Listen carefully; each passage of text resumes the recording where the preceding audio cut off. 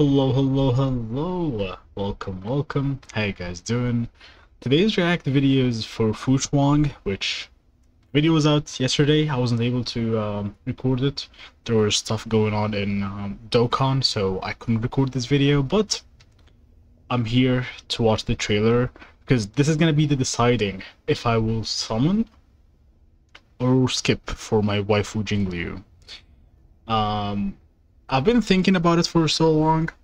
I was against summoning for her, but with the last event that we got, I'm not talking about the swords, I'm talking about the story event that we have. I actually started to like her a little bit. I feel like she was annoying at the main story, so we'll see. I know she's amazing, sustain, and very good preservation character and all that stuff, but I was just summoning for characters that I would like to enjoy. If she's broken, that will be an extra, so yeah, let's see.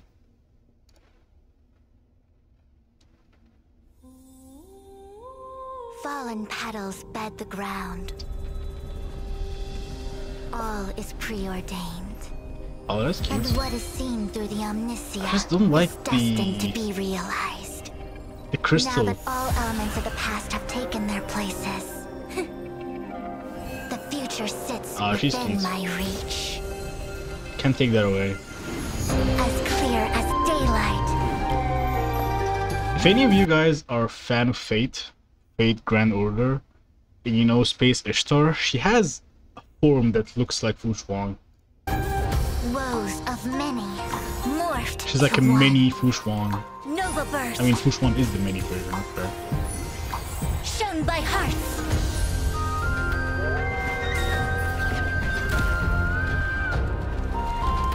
The omniscia sees through you. The cycles of yin and yang never cease.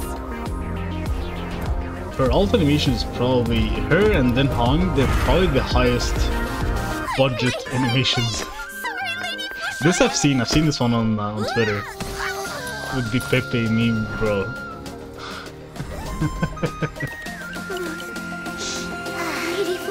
Oh my god. Delving That's into so the way fun. of the world, scrutinizing the universe's entirety.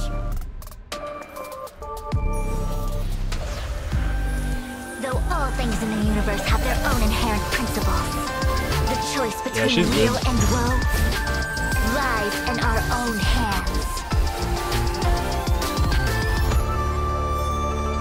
Well, Be vigilant of three things: fire, More death, to it. and teammates.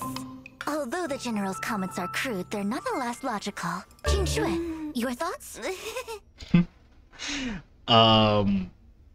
This is probably, yeah, it is. I think she is the highest budget character they spent animations on. She has so many animations. Looks very cool. So far, I have made videos of saying if I should skip or should summon, and I end up having the characters. It's an issue that I've been having so far. I can't skip characters.